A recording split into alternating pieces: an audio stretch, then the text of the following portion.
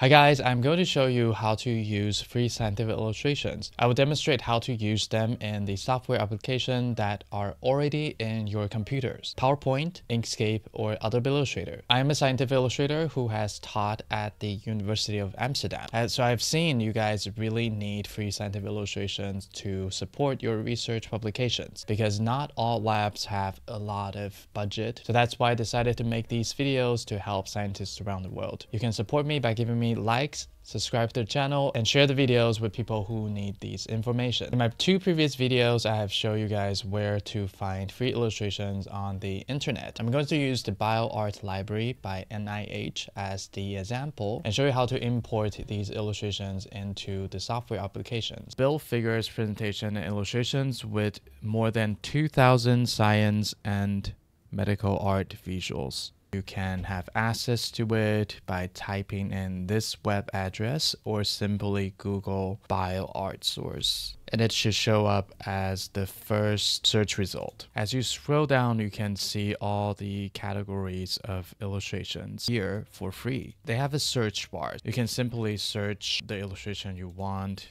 Right here, for example, you type Empendrove, then you can find your illustration in a search result. Let's search for another one, for example, cell. Then you can get the search result of all kinds of cells. Isn't that amazing? You can filter them with the control panel on the left. For example, license. If you search public domain, you are sure these illustrations are all for free. And now let's download one of the illustrations. You can click on the download sign on the upper right of the illustration. I usually download all because we will have 4 different file types. Go find the zip file in your download location. You can extract all, and in the extracted folder you will find 4 files. One is Adobe Illustrator file, another one is encapsulated PostScript, and then PNG file and scalable vector graphics.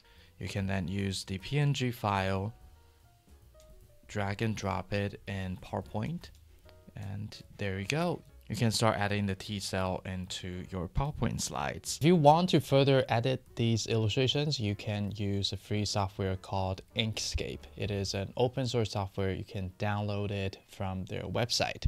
Just search Inkscape and you can get there. I have a video explaining how to download. You can check them out in the link in the description. In Inkscape, you can find these illustrations just like in Adobe Illustrator. You can ungroup the different parts of the illustration and edit them as you wish. You can find the download link in the description. I also have a free course to help you guys to learn how to use this software. You can also edit these illustrations in Adobe Illustrator, but not all researchers have this at their institution. If you're the lucky ones, just go ahead and open the AI file. In the file, you will find an editable vector graphic. If you don't have the subscription, don't worry about it. Just download Inkscape. They can achieve similar results. If you have further questions, you can leave them in the comments or book a consultation with me. And thank you for watching, and I will see you in the next video.